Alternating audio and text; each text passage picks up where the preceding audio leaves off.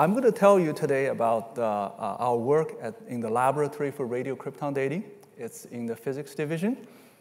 And I will tell you about the tool we use, the atom trap, and the isotope we analyze, which is Krypton-81, and the applications. These are dating old groundwater from all over the world. The work is supported by DOE Office of Nuclear Physics and by Argonne LDRD. As Stephen introduced, this work is highly interdivisional, interdiscipline, and I think LDRD support has been a very crucial part to allow us to continue this line of work. And some of the field work I will show is supported by NSF Earth Science, and also by an array of agencies from international community. So let me start with an example of isotope dating that you are all familiar with. That's radiocarbon dating. This is based on this isotope carbon-14 with a half-life of 5,730 years. It's produced in the upper atmosphere when cosmic rays hit on the stable nitrogen-14 nucleus, turning it into carbon-14. Then it oxidizes. It becomes CO and CO2, and since it's a gas, it stays in the atmosphere for a long time. That's a very, very important step for an isotope to be useful for dating, right? Because cosmic ray flux is definitely uneven on the surface of the Earth. And so it's this process, the gas phase in the atmosphere for a long time, that allows the isotope to be mixed really well. So all over the Earth's atmosphere, we all start with the uniform isotopic abundance of carbon-14. Then plants absorb carbon and then transfer it all the way up to us through the food chain, so we all acquire the same carbon-14 over carbon ratio.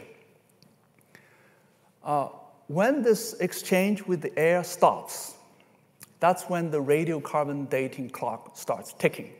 Okay? The carbon-14 abundance goes down by a factor of 2 every 5,730 years. So by measuring the abundance of carbon-14, the isotope ratio in carbon-14 in the sample, you can tell the so-called radiocarbon age. That's the basic principle of radiocarbon dating. Okay?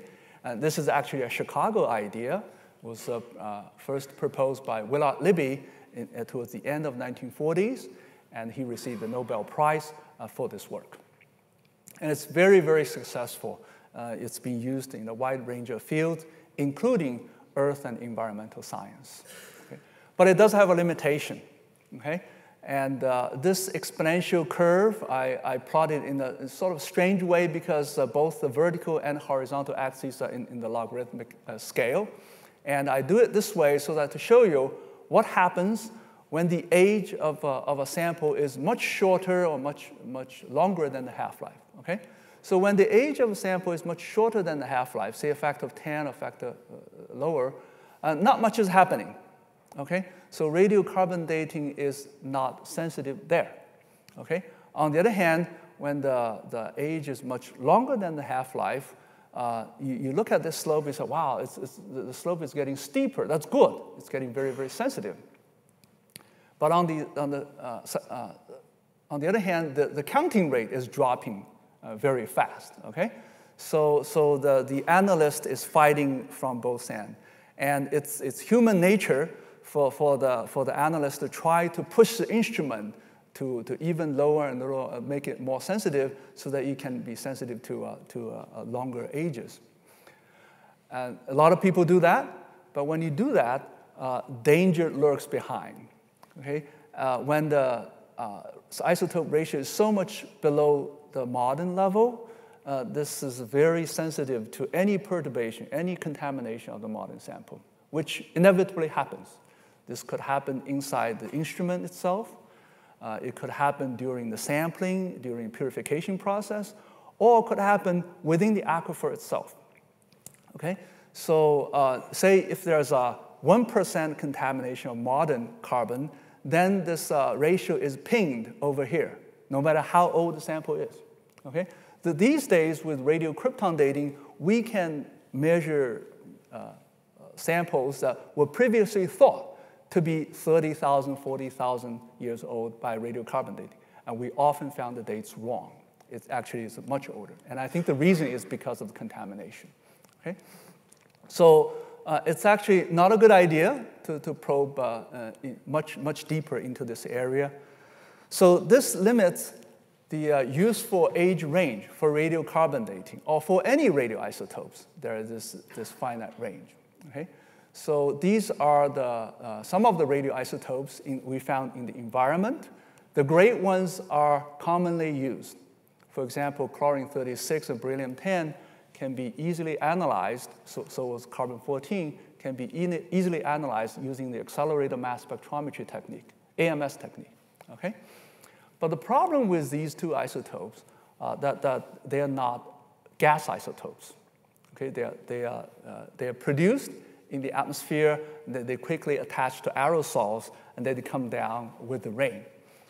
For example, this is the beryllium-10 deposition flux over the surface of the Earth, and they vary a lot. Okay? Certainly, the cosmic ray flux is uneven. They are concentrated near the two poles. And then the deposition of beryllium-10 on the surface of Earth also is affected by the climate, by the weather. Okay? So using climate models, one can simulate what the deposition flux is. I think the hope is that we can figure out the deposition pattern and then use that pattern to tell what the initial value of beryllium-10 is on the surface of the Earth.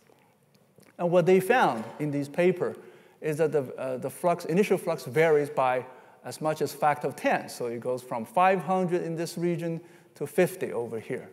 So that makes the interpretation of dates very, very difficult. You can measure the beryllium-10 isotope ratio, but what's the date? You have to know what the initial value is. And so if the initial value varies by a factor of 10, then the dating becomes very difficult. Okay? So it's for this reason that we want the isotope to stay in the atmosphere as a chemically stable gas. And to satisfy these requirements are these 4 isotopes: carbon, and 3 noble gas radioisotopes: krypton-85, argon-39, and krypton-81. It's very fortunate that these 4 isotopes have different half-lives. They fall in different orders of magnitude. So the 4 of them together form a continuous chain covering from a few years to 1 million years. Okay? The analysis of carbon-14 has been solved by the AMS technique. What we are trying to do is solve the analysis of these 3 isotopes. Okay? So I will first tell you about krypton-81 and krypton-85. Then later in the talk, I will talk about argon-39. Krypton-81 is also produced in the upper atmosphere by cosmic rays when it hits on the heavy isotopes like krypton-82, that's stable, and then it can produce krypton-81. Or a neutron capture of krypton-80 can produce krypton-81. And because it's a noble gas, it stays in the air basically for hundreds of thousands of years. So it's a very uniformly distribution in the atmosphere. Okay? Its half-life is 229,000 years. It's about 40 times longer than carbon-14. So it can cover a region all the way back to 1 million years. It can be used to date groundwater, I talked about, but also polar ice. See, ice has been accumulating in Greenland, in Antarctica for hundreds of thousands of years, maybe 1 million years, maybe over 1 million years. Okay? When the ice formed, it trapped ancient air, ancient dust particles, and nowadays these ice samples can be poured up and analyzed in the laboratory. Okay? What we want to provide is an isotope dating tool so that the glaciologists can know when the ice formed. Okay? To do so, one has to overcome 2 technical challenges. First, the isotope ratio of krypton-81 is very low. It's 6 times 10 to the minus 13 in the atmosphere. For the old samples, 10 to the minus 14, 10 to the minus 15. Okay? And 2, there are not that many krypton-81 atoms in the sample. If we take a liter of air right here, you expect to find about 20,000 krypton-81 atoms. In a liter of water or ice, about 1,000. So whatever counting method you come up with has to be able to do it very efficiently. So that's krypton-81. The other isotope, krypton-85, has a much shorter half-life, only 11 years. So you would think that not many krypton-85 atoms in the atmosphere because it doesn't have that long half-life to accumulate, right? But when people measured the isotope abundance, they found it's actually more than krypton-81. It's 10 to the minus 11. So what's going on? The reason is that krypton-85 is a fission isotope. It's produced when uranium and thorium nucleus split up. Okay? So let me explain how this works. This is the chart of isotopes. So the vertical axis is the number of protons. The horizontal axis, number of neutrons. Okay? These grayish squares, these are the stable isotopes, and they run along this diagonal line. So this is the so-called valley of stability. Okay?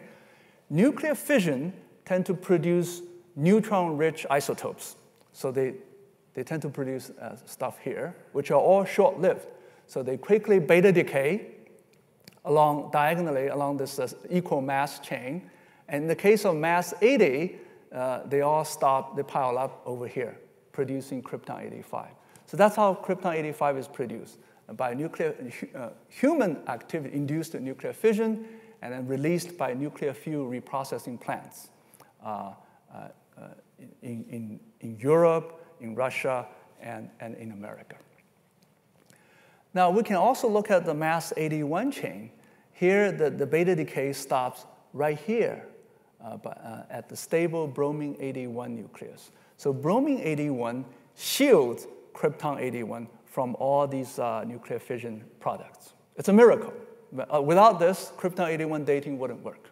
Okay? So nuclear fission produces lots of krypton-85, but negligible amount of krypton-81 for this reason. Okay? So in fact, krypton-85 in the atmosphere used to be very, very low, but starting from at the dawn of the nuclear age, it has been climbing rapidly. Okay? I think right now the level is about a factor million more than in 1940s. This is a figure I found in Scientific American article, an old Scientific American article, and the vertical axis is krypton-85 in the atmosphere. The unit is megacurie. Okay, so since the 50s, it's been going up. And this used to be classified information, actually, because the amount of krypton-85 is proportional to the amount of plutonium that people have recovered during nuclear fuel reprocessing. So what you do is you take the sealed rod, you break them up, dissolve in the chemicals so they can extract plutonium, right? But in that process, krypton-85, being a noble gas, escapes into the air, okay? So knowing how much our side has produced, how much plutonium we have produced, you can actually figure out what's the other side doing. Yeah. So nowadays, the krypton-85 decay activity is 3 times 10 to the 4th decays per minute per liter of krypton.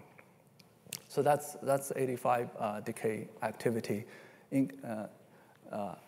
Compared to that, the decay activity of krypton-81 is 5 orders of magnitude lower. This is simply because krypton-81 is so long-lived, so it decays very slowly. Okay? And so detection of krypton-81 by decay counting has always been difficult. It was first done by Hans Oeschger and Ugo Lusley at the University of Bern back in 1969. Okay?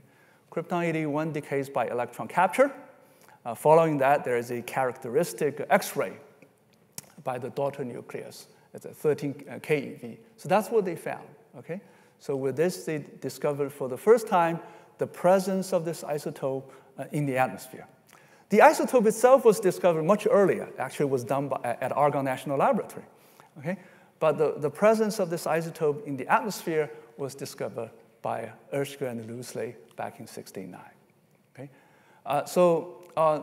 This method is not practical for environmental applications because the decay rate is very slow. In 100 hours, only 3 times 10 to the minus 8 actually decay. So efficiency is very low. So for this work, they used 2 liters of pure krypton. Krypton is about 1 ppm in the atmosphere, so 2 liters means 2 million liters of air. It's a huge sample. But the point for this is a discovery experiment. okay? And what's remarkable about Oeschger and Loosely is that at the time, they had no idea how to count krypton-81s in a reasonable sample. But they were not deterred by this practical barrier, right? They say, well, somehow, someday, if someone figure out how to count krypton-81 in a reasonable sample, then boy, this would be a very, very useful isotope for geological dating. Okay? Today, 46 years later, we are on the verge of realizing this vision. So let me explain how we count krypton-81. The base of this work is that different isotopes, atoms of different isotopes, have different resonant frequencies. This is called isotope shifts because they have different nuclear moments, different nuclear volume, and mass. Okay? So for this particular transition, it's at 811 nanometer. It's near infrared. This is a transition we use to trap krypton atoms. Okay? And here I listed the resonant frequencies of different isotopes. Krypton has 6 stable isotopes. They're in blue. And these are the 2 long-lived isotopes. The even isotopes and odd isotopes are separated because of the hyperfine structure, because even isotopes have no nuclear moments. Okay? So let's just look at this group of odd isotopes. Okay? The separation is about 100 megahertz, and the natural line width is about 6 megahertz. So the idea is to scan the laser frequency across. When we hit the resonance of this atom, the atom will glow, will scatter photons, so you see a bright dot. Okay? The transition rate is actually quite high, 10 million times per second. That's the allowed transition rate of an allowed E1 transition. Okay, and then if you want to see krypton-83, you tune the laser frequency over here, you see the fluorescence. So that's the idea. Okay? But in a real sample, remember, the abundance of these atoms are very different. In fact, the middle one is 11 orders of magnitude higher than this one, and 10 orders of magnitude higher than this one. So the actual signal, the fluorescence you see, is this transition rate of individual atoms multiplied by the isotope abundance. So this is the actual signal you would see. And this tail of the Lorentzian peak basically completely buries these 2 tiny isotopes on the side. So that's the difficulty. That's why regular laser spectroscopy techniques don't work for these rare isotope analysis. Okay? So how do you go about to solve this problem? Well, this is only, if we can take an atom and scatter photons not just once, but twice in a row, what would be the signal?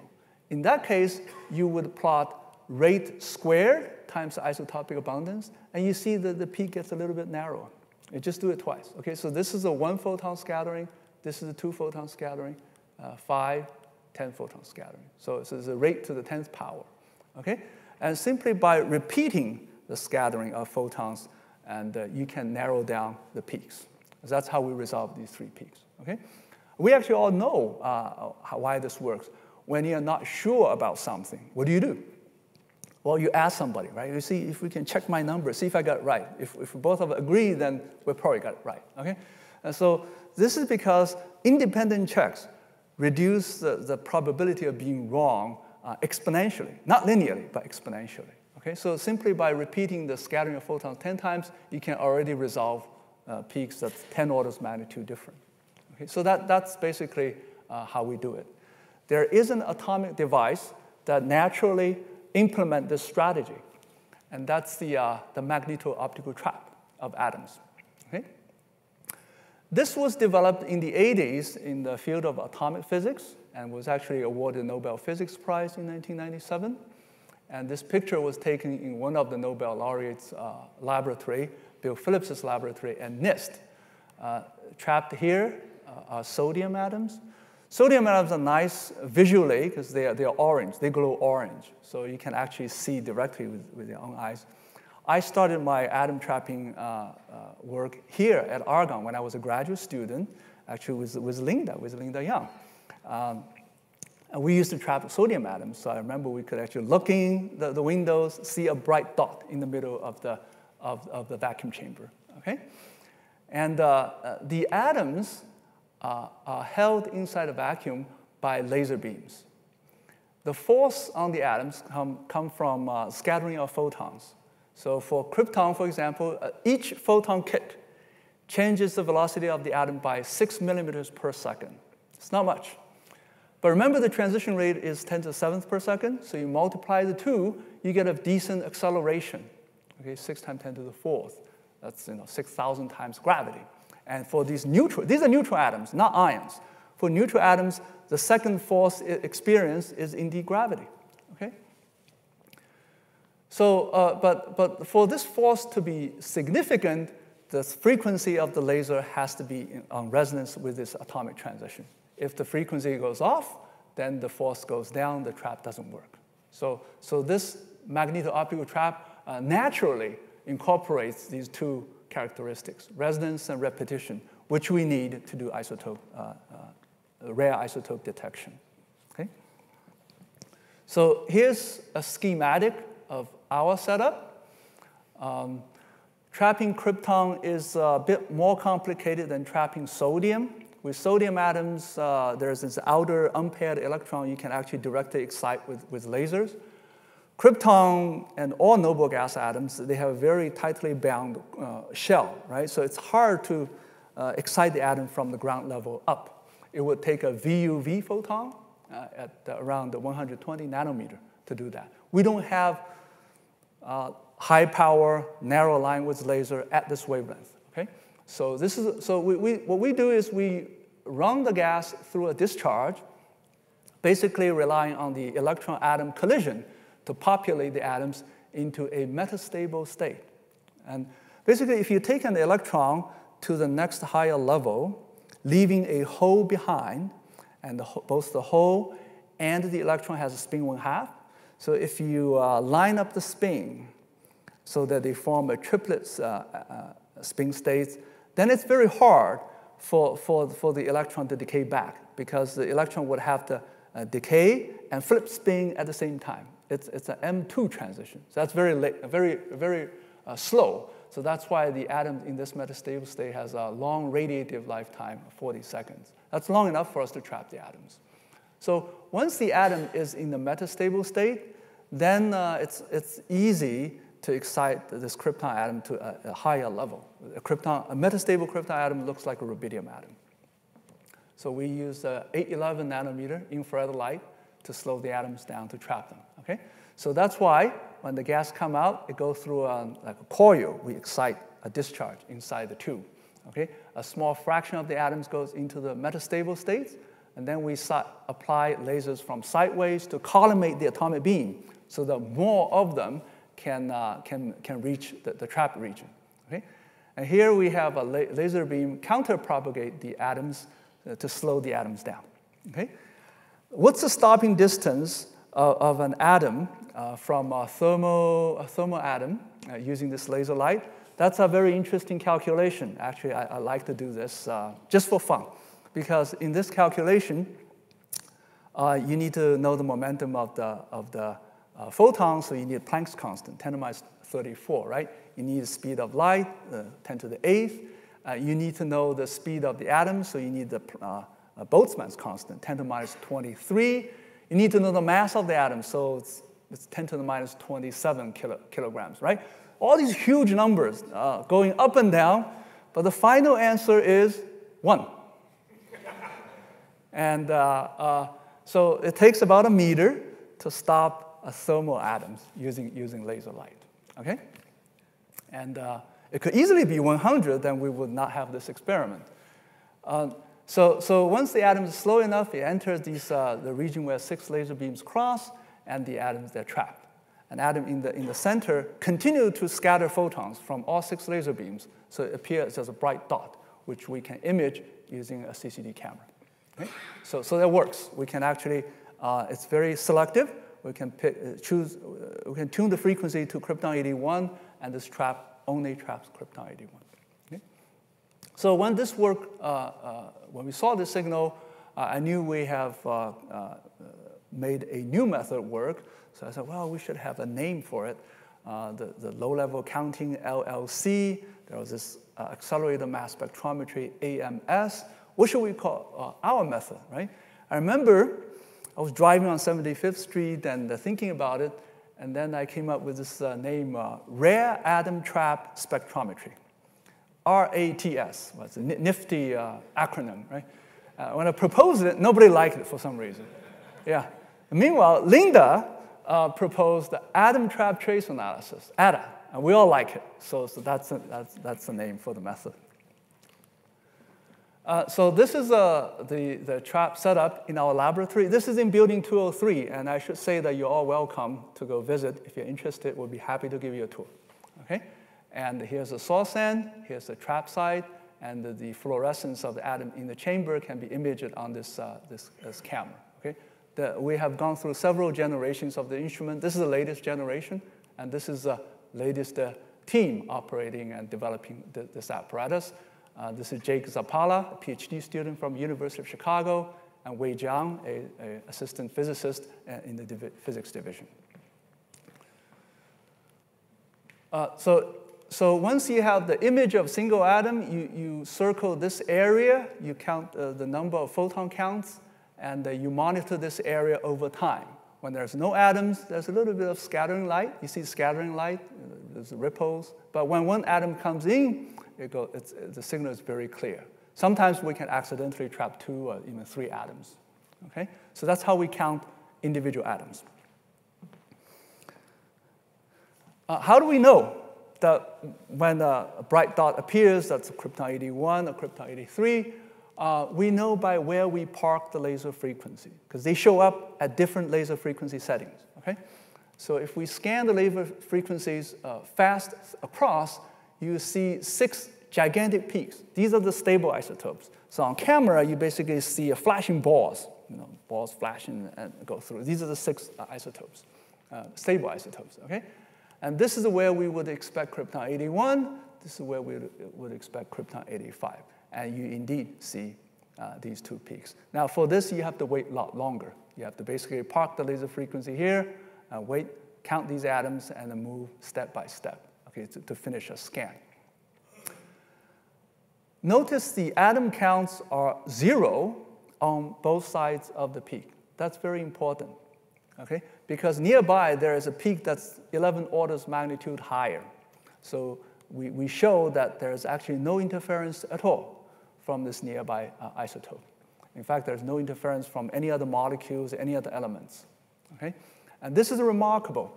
I think it's a unique property among all trace analysis methods.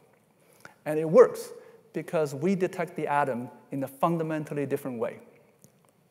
Instead of one big bang on a detector, we actually detect a trickle of 1 million photons in coincidence.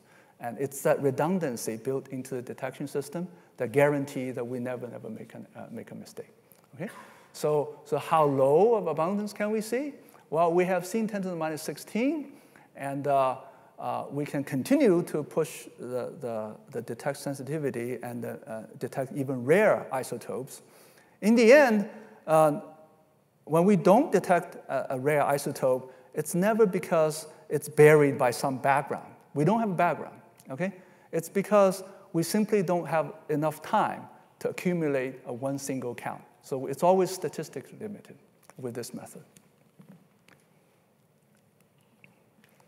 So let me show you the quantitative measurement of isotope ratios. We measure the isotope abundance by this basic principle is that if the isotope is more abundant, it'll show up in the trap more frequently. Okay? But lots of things can affect how frequently we can capture atoms, right? Laser power changes, alignment drifts, discharge can be brighter and dimmer. So all these things can affect the capture rate of krypton atoms. So what we always do is we measure a rare isotope and compare it with a stable isotope. And we not simultaneously, we switch back and forth in minutes, okay? And what's important, in this work, we actually deliberately misalign the laser beams and trying to make the loading rate for this rare isotope up and down, or let it go change more than order of magnitude. Okay? But the important thing is that the ratio between the two line up on a straight line. So we can, that's how we measure the isotope ratios of krypton-85 over a stable isotope krypton-83. This is actually not trivial, again, because this ratio is 11 orders of magnitude. Okay? We went through several methods, and, but I like this method the best. This method was only developed about 2 years ago, and it's simple, and it has worked very reliably. And we call it the ion collection method.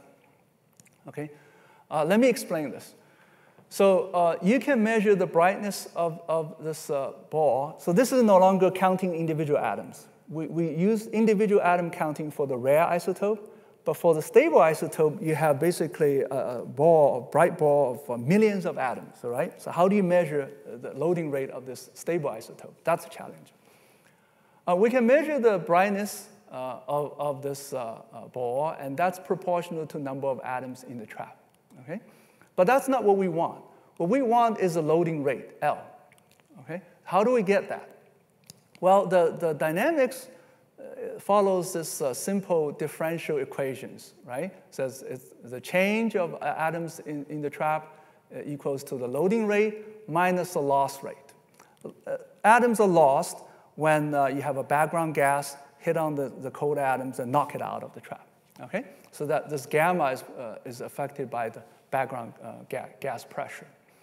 So if you just turn off you block the atom trap, and then let it go, you can see exponential rise. From that, you can fit for gamma, and finally you can get L. That's how people used to do it. That's how we used to do it, okay? But there's a complication that when you have so many atoms in the trap, now the cold atoms, the atoms in the trap, start to collide with each other. That causes loss as well. Now, this is much more complicated because now it depends on the overlap, the spatial distribution, how densely the atoms are packed in the trap. And now you have this additional constant beta, and then you have the spatial distribution of atoms. That made it very difficult. And people try to fit, and we try to fit. We can do maybe a 20% measurement this way. But we need a much better way to do that, much more accurate way to measure this L. Okay? So two considerations helped. First, that we realized that our beta term, this loss term, dominates. Okay? This is only possible because we have such an efficient trap nowadays. I think we have the highest loading rate of all the atom traps in the world. We have 10 to the 12th per second. Okay? So with this very high loading rate, the atoms are so densely packed that this beta loss term dominates. It's almost 2 orders of magnitude higher than the first background loss term. Okay? So at equilibrium, we can neglect this term. L, the loading rate that we want, equals to this, okay? Now let's look at this cold collisions between trapped atoms. There are actually 2 ways the atoms can get lost. These are the 2 metastable krypton atoms. When they get together, they can either go through penning ionization. One atom drops to ground level. The other atom is ionized. That's one loss channel, okay? So both the ground and ions basically escape the trap. There's another loss channel that the 2 can form a molecule, ion molecules. Neutral krypton atoms don't form a dimer, but an ion can form a dimer, okay? So that's another loss channel. It's very fortunate that both channels give us a single positive charge. If they have if this is a 1 positive charge, this is a 2 positive charge, this whole method wouldn't work. Then we'll have to decide what the branching ratio is, and that gets very complicated. But because they both produce 1 positive charge, we don't need to know the branching ratio. We can just measure the total charge, okay? So that's why we have this Faraday cup. We direct the ions into the Faraday cup. The ion, the current is basically half of the loading rate of the neutral atoms in the trap, no matter what the beta is, no matter what the spatial distribution is, okay? So that's how this method works. And has worked very reliably. We can do loading rate measurement below 1%. So before we can convince a wider community, we have to pass a test. And so we collaborated with Roland Purchett at the University of Bern. Roland follows this long tradition of Erskine, Lusley, this line where they are experts of radionoble gas isotope decay counting. Okay? And this is a Roland test. So Roland doesn't need to have an atom trap in order to check the correctness of our atom trap results. Okay? What he does is he can take a sample with high krypton-85 isotope ratio, and he can take a sample with very low krypton-85 isotope ratio. Then he can just do volume mixing. He knows how much volume he puts in sample 1, how much volume he puts in sample 2. He can produce a range of samples, simulating sample of different ages. Okay? Then he sent it to us, we analyzed, and we passed the Roland test. So another characteristic I want to tell you that's very important for any application is the sample size. Okay? And the more efficient we can build the atom trap, the less sample we would need from the field. Okay? So when I talk to geologists, they always want to know, how much sample do I need to collect? How much water, how much ice do I need to collect? And so this is something we've been working on for a very long time. And so this is a ruler that measures our progress. As the efficiency goes up, the amount of sample goes down needed. Okay?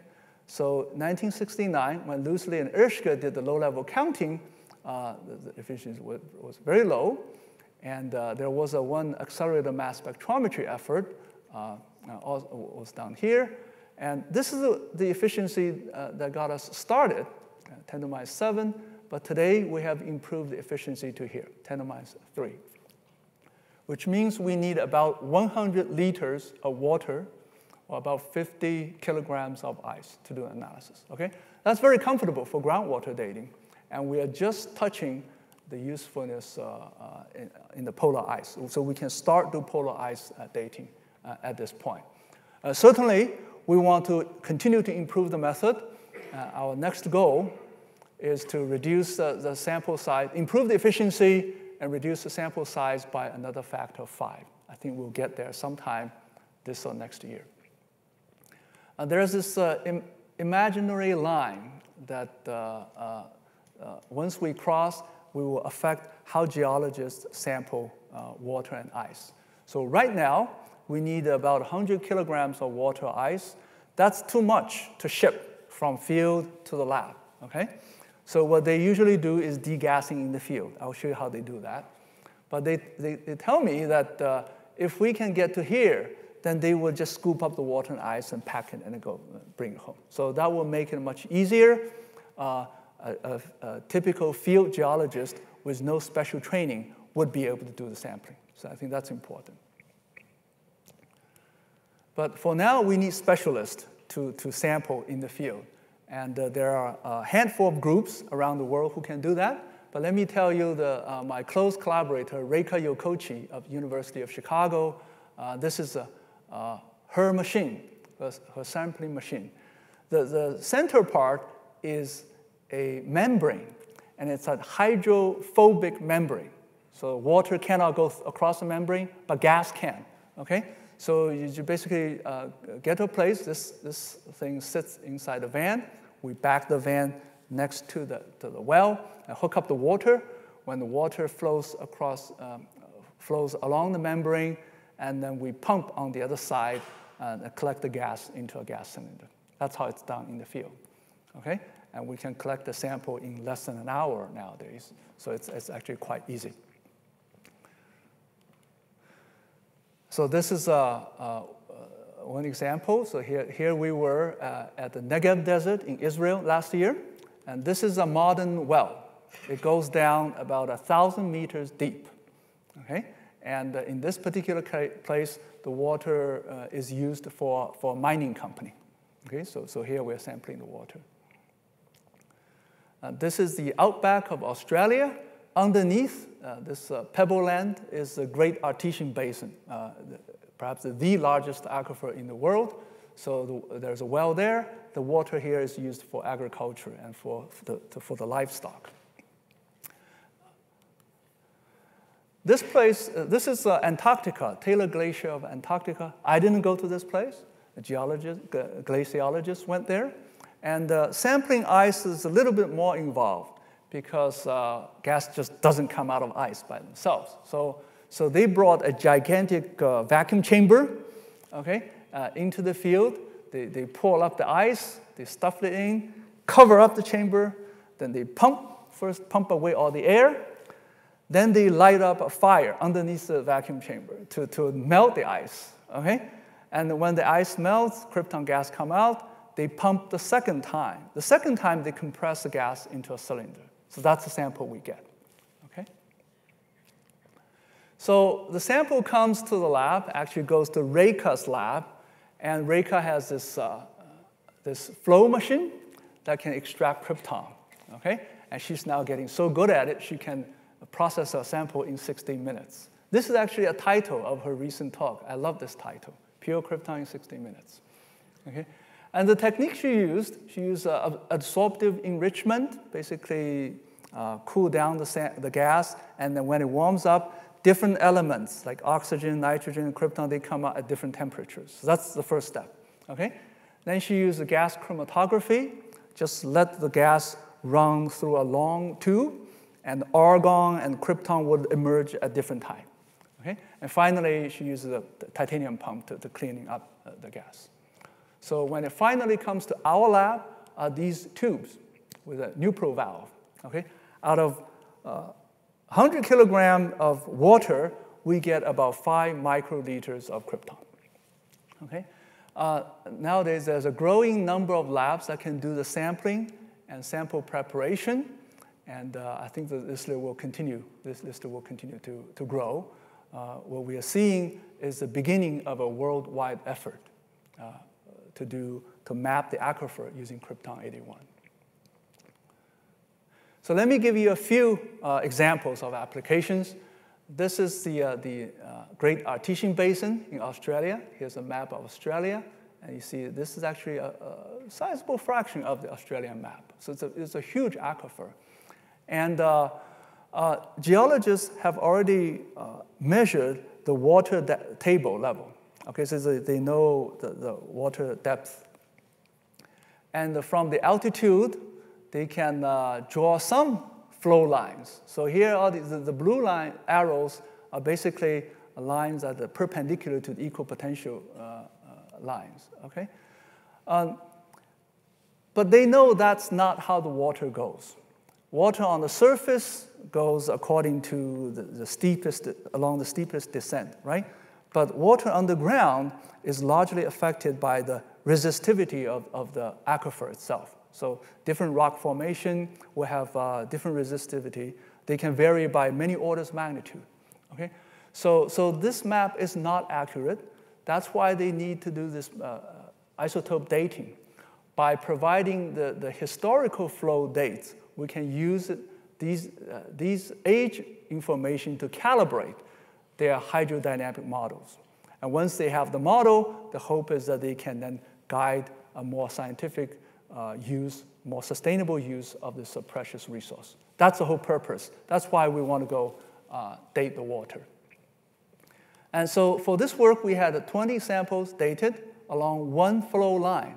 And that's the initial work. As you see, in order to map the entire aquifer, we would probably have to date thousands of samples. So that's the future work for us to do. And this work is led by Andy Love of Flinders University, Australia, and Roland Pritchard of University of Bern. So that's one example. Another example on the Culebra dolomite aquifer. It's a small aquifer, but it's an aquifer of a particular interest. This aquifer happens to lie above the waste isolation pilot plant locations. This is where the US deposits some of the nuclear waste.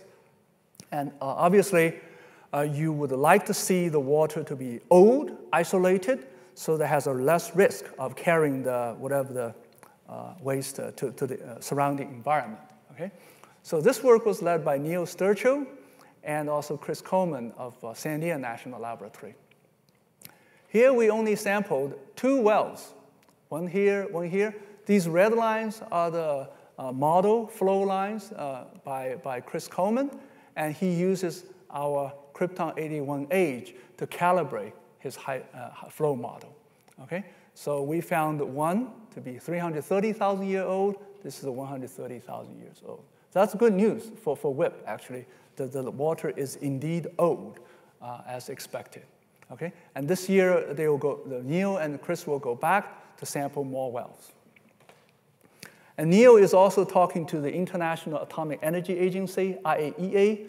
They want to promote this method so that eventually Krypton-81 will be used to characterize all the nuclear waste repository sites in the world.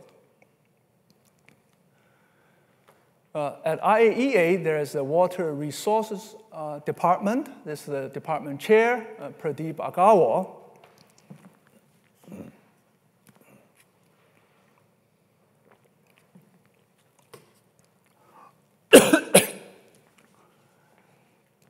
So, excuse me.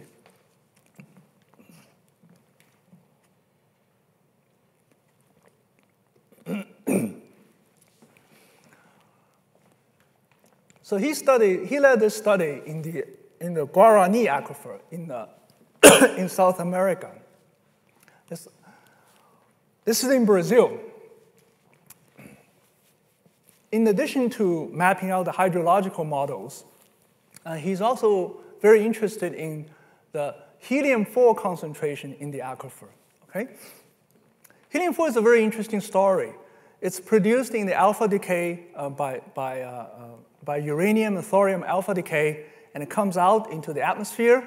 Then over a course of 1 million years, it slowly goes up in the atmosphere, into the upper atmosphere, and gets lost. Because it's very light, it's not bound gravity field. Okay? And there's been a long debate in the field of earth science that how the helium gas emerge from the deep underground to the surface. Okay?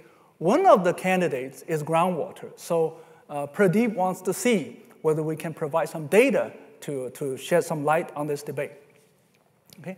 So at various wells in the Guarani aquifer, we measure the Krypton-81, and we compare that with the amount of helium-4 in the water sample.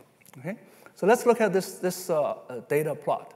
First, these yellow data points are carbon-14 age from radiocarbon dating. And you see that it tops off at about 30,000 years. It cannot go above that. Okay? That reaches the limit of radiocarbon dating. The blue ones are the Krypton-81 ages that we provided. Now, for the helium-4 ages, there are 3 curves. The green ones are helium-4 ages if you assume that all the helium is generated in situ. Basically, whatever the uranium-thorium content in the aquifer goes into the water. Okay? If that's assumption, then it will take 10 million years to get that kind of a helium-4 gas that the lab measures. So that's too high. And so there needs to be another source of helium going into the aquifer. And so you need basically helium gas to come from deeper underground, from the crustal flux of helium-4. If you introduce that much helium-4, if you assume all of the helium-4 gets into the aquifer, then the age is too young. It only takes 10,000 years to accumulate that much helium-4. Okay? So by fitting the helium data in order for them to agree, it seems to indicate that about a couple % of the crustal flux of helium-4 gets into the aquifer. So that's what we learned from this study. Okay?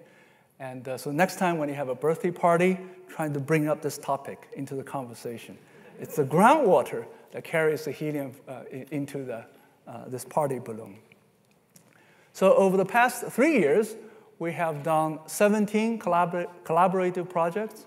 We have analyzed about 150 samples, and samples extracted from all 7 continents. I'm very proud of this. We didn't try to do this. It just happened this way. And all of them, except one, are groundwater samples. So let me tell you a little bit about this one sample in Antarctica. This work was led by Christopher Bouzard. He was a graduate student, attended one of my talks, and it just so happened that they have the cooking pot, the vacuum chamber that can be heated up in the field. So he went to the field, convinced the collaboration that they should sample krypton for us. So I'm very impressed by his leadership as a graduate student. And this is a Taylor Glacier. So let me explain why they're interested in this. So this is a cross-section of the Antarctica dome. Okay? The regular way of studying the old ice is you go to the middle of this dome, where you drill a very deep hole, 1,000 meters or 2,000 meters. Okay? And in the center of the dome, the age of the ice is preserved. So the deeper it is, the older it is. Okay? And then they have models that determine the age, relate the age with the depth. Okay? So they believe that the deepest ice is about 800,000 years. We want to check that with Krypton-81, but right now we cannot because we need 40 kilograms of ice, and nobody is willing to give us 40 kilograms of this very, very deep ice. Okay, so we cannot do this yet. Meanwhile, they know that the old ice actually slowly moves out, okay, and then reemerge on the edge of the dome. Okay, they call this ice margin. Okay, this ice now is very close to the surface. Remember, you saw this the rig they took to the field to pull up the ice. It's not that big. It's human sized. Okay, it's because they didn't have to go that deep. They can only just go down 10 meters to pull up the ice. Okay, so that's where they went to get the ice. And so with this first successful demonstration of Krypton-81 dating of old ice, now they want to go to many more places and to find these ice margin sites. Okay, and the hope is to find ice that's even older than the deepest ice in the ice core. So that will then extend our knowledge of the Earth climate history. So that's one area of work. So finally, let me tell you about this Argon-39 isotope. Okay, its half-life is 268 years, so it's just the right time to study ocean circulation. Ocean water goes around the world with a cycle time of around 2,000 years. This has been mapped with carbon-14. But carbon-14, remember, its half-life is 6,000 years, so it's a bit too long. What they want, oceanographers want, is have a shorter-lived isotope just around this number to complement the radiocarbon dating. Okay, so Argon-39 is the ideal isotope that they've been waiting for decades. Okay? The challenge is its isotopic abundance. It's at 10 to the minus 16. Remember Krypton-81, the problem that we solved was at 10 to the minus 12. This one is now 1,000 times more difficult. Okay, so that's the problem with Argon-39. The number of atoms in a given like 20-liter ocean sample is not that low. Okay, so what's going on? How come the isotopic abundance is 1,000 times below krypton, but number of Argon-39 atoms is not lower? It's actually even higher. Okay, the reason is there's so much more argon than krypton in the atmosphere. It's about four orders of magnitude more. Okay, among all the noble gases, helium, I said, is produced by alpha decays. Argon-40 also is not primordial. It's produced by the decay of potassium-40. So the solid Earth is continually generating argon, degassing into the atmosphere. So the Argon-40 in the atmosphere is actually slowly rising over billions of years. There's another dating method that people want to use to date old ice, is just to measure the amount of Argon-40 in the ice sample. Okay, so it's because of this tremendous amount of Argon-40 that makes this Argon-39 dating difficult. So we have to throw away all these Argon-40 to find this Argon-39 atom. So we tried to do that several years ago. We temporarily converted this krypton machine into an argon machine and tried to count Argon-39. Indeed, we saw it. So we saw a peak. But the counting rate is really low, so we cannot do what we did for Krypton-81, just to scan a nice peak. So the dashed line is a Krypton-81 peak that I use here as a template. So how many data points do I need? The minimum number of data points do I need to convince you there's a peak here? 3 data points, right? One below, one above, one on top of the peak. And that's indeed what we saw. Of course, we over the course of 2 weeks, we scanned back and forth, we jumped back and forth repeatedly. We never seen an atom over here or here. So we saw 12 atoms, total atoms, over 57 hours. Okay? So with this, we claim that there's no contamination even at 1 × 10⁻16th level. Okay? So that's what we did. But lately, in 2014, a group in Heidelberg University, they built a dedicated system for Argon-39. So instead of, in our case, we converted krypton to argon, so probably a lot of things are not optimized. They designed and built an argon system, and they were able to get a much higher counting rate for Argon-39, 3.6 per hour. This is now very close to a system that can be used for practical purposes. Okay? So they have already dated water, and they have planned to date glacial ice and also ocean water. So all these applications, I told you, I didn't come up with any of this. These all were told by the experts in different branches of geology. Back in 2012, when we had the trap up and going, we know we have to bring in the experts so that we can spread the word. So we organized a workshop. I was going to thank Steven Streifer, because he's the one who provided support for us to organize this workshop. And we brought experts of groundwater, ocean water, and also glacial ice. So they all came, and out of this discussion, we wrote a white paper on the applications of this new geochemical tools. Basically, we want to do 3 things. We want to map the aquifers of the world. We want to map ocean currents around the globe. And we want to date glacial ice over the Antarctica continent. And so that's what we will be doing in the next decade or 2. And I think you all understand I didn't do any of this alone.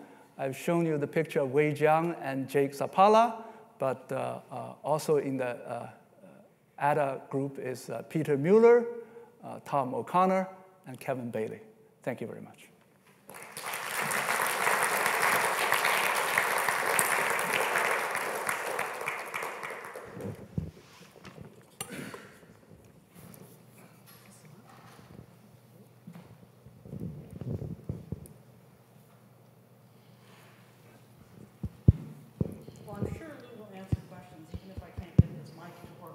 I will certainly tell Stephen that you thanked him for that. Okay. Okay. This one works. Okay. Questions to Lou? Yeah.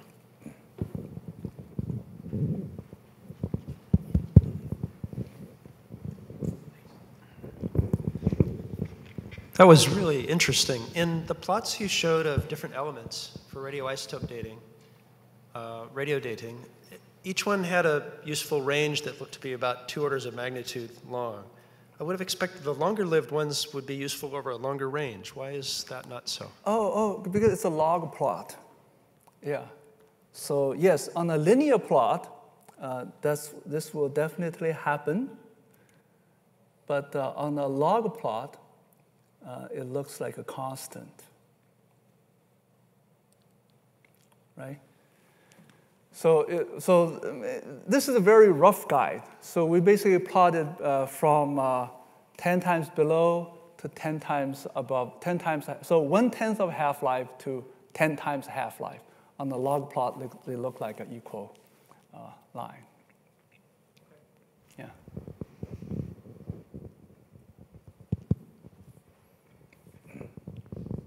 Lou, have you had any opportunity to try injecting isotopes? Because one of the things important in hydrology, where is water flow in underground systems? We've never tried. So first of all, I don't come up with the applications, but I've heard people mentioning this.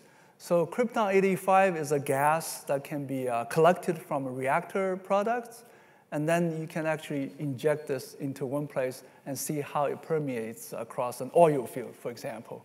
But we've never done that. Yeah.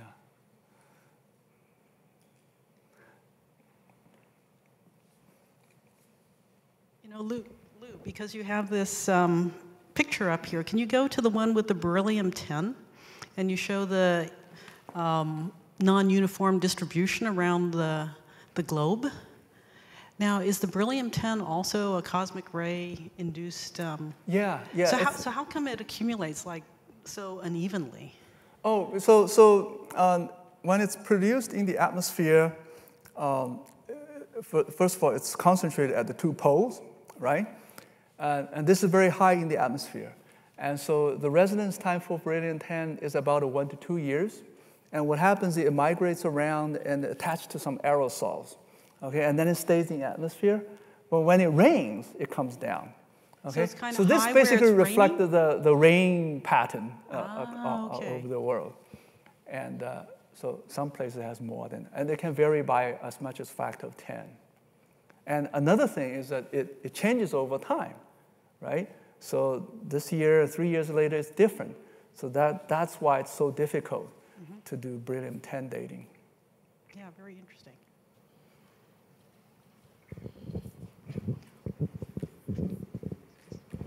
Hi.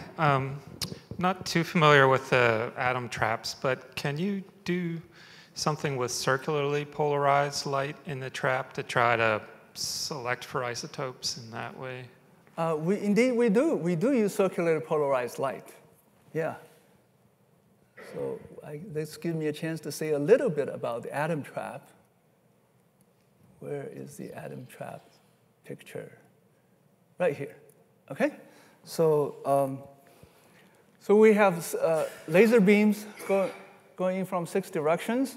Now somehow the atom scatter photons from. So there are 2 opposing laser beams. What we want the atom to do is, if the atom wanders over, it wants to scatter more photons from this beam, less from that beam. So it gets pushed back, right? If the atom wanders this way, it needs to scatter more photons from this direction now. So how does the atom know? Why is it so smart? Well, so the 2 laser beams have different polarizations. They have the same frequency, but different polarizations. One circles this way, one circles that way, okay? And then we have 2 loops of coils. We run the current in opposite directions. So now the magnetic field over here and over here are also in opposite directions. So we use the opposing magnetic field to tune the energy levels of the atom so that when the atom steps out this way, it will be more in resonance with laser beam from this direction. This was all worked out in Steve Chu's first paper on magneto-optical trap. Yeah. So is that how you stay on resonance as you're slowing down? Yeah. So that's another Nobel-winning idea. Actually, yeah. So this was Bill Phillips's idea. You have laser beam going this way. You have atoms coming this way. How do you keep a laser on resonance with the atoms as the atom slows down? Because the Doppler shift changes, right? So the young Bill Phillips had this brilliant idea. He said, well, I'm going to wind a coil, solenoid, and I'm going to wind it unevenly so that the Zeeman shift here is different from Zeeman shift here. I will design so that the changing Zeeman shift cancels the changing Doppler shift. I got a Nobel Prize for that. Yeah. He did a lot more work than that. Yeah.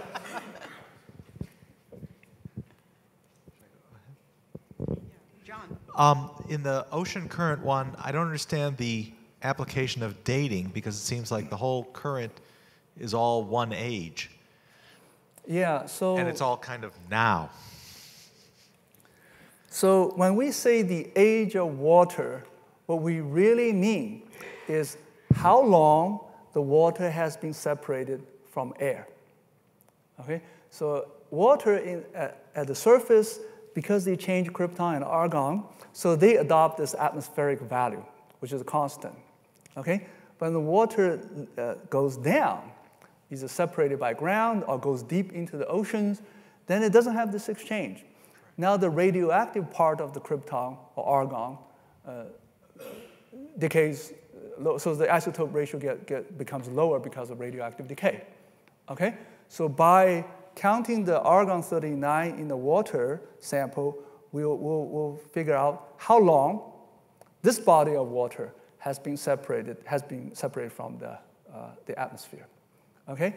Now, if you just take one body and measure that, you can know the age, but you don't know how it flows, right? On the other hand, if you do a three-dimensional grid, map the ages all over the place, and get the age, then you can figure out the flow pattern. Yeah. So you mentioned a high loading of the trap as a problem with respect to losses, so collisions between the atoms, and you lose them. Do you also have to worry about collisional broadening of your spectral lines, which wash out, bring in the tails of the more abundant species? Yeah, that is not a problem. So usually people worry about collisional broadening in such a dilute sample when you're talking about, say, atomic clocks. Yeah, for example. Okay, so this is the line width of our trap. Okay, so if you want to build very precise laser spectroscopy on atoms, you want to build an atomic clock, that's unacceptably wide. Okay, they want a very, very narrow transition. But in our case, we just want to count the number of atoms, so this is just fine, even though there's a little bit of collisional broadening. Yeah. We have no problem telling the difference of this isotope from the next isotope.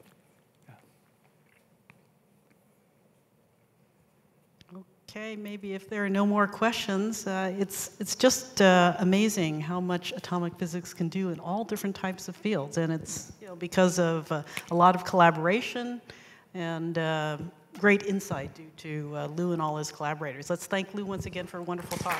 Thank you very much.